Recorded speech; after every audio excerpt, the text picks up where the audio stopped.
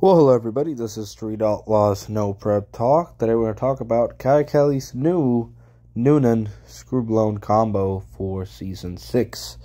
Now, if we're going to go directly to their photo owners, please subscribe and comment, and stay tuned for a lot more videos coming, all about the Street Outlaws No Prep Gangs Race Series and all the other Street Outlaws shows. So, it's official. A couple of weeks ago, I did a video where I stated that there was a big possibility that Kye Kelley would actually dump the nitrous combination for No Prep Kings. Now, a couple of days ago, following the Street Outlaw drama on TV on Kye Kelley and Pat Musi, he actually said on Facebook that he was going with a screw-blown Noonan Hemi combination.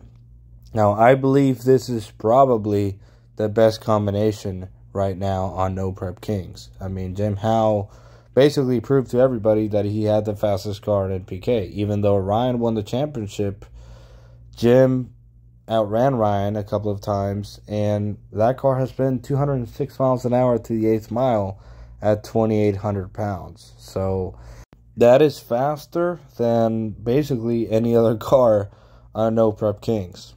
I think Jeff Lutz is probably the car that goes the fastest mile an hour wise, and he goes 205, 206. So Jim has been 206 already, and obviously a screw-blown combo. I mean, it's a lot faster to the 330 than the twin-turbo combo that Jeff Lutz runs. So I think this is a very good move for Kye Kelley. Now, if he has the experience tuning a nitrous motor, I believe he could learn, and Adam for sure learn to run a screw-blown combination. I'm not sure if Adam has actually tuned a screw-blower car before. Maybe he has. But I know they will get it figured out really soon.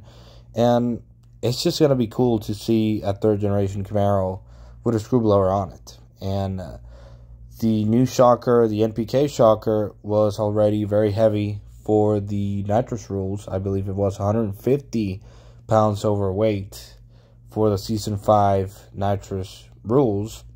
So going to the screw lower combo, which is probably going to be, 2,800 pounds, 2,850 maybe, under the current Season 6 rules that haven't been released, it's going to be a pretty good combination. It's going to meet weight. They're probably going to have to put weight on it to get to that weight.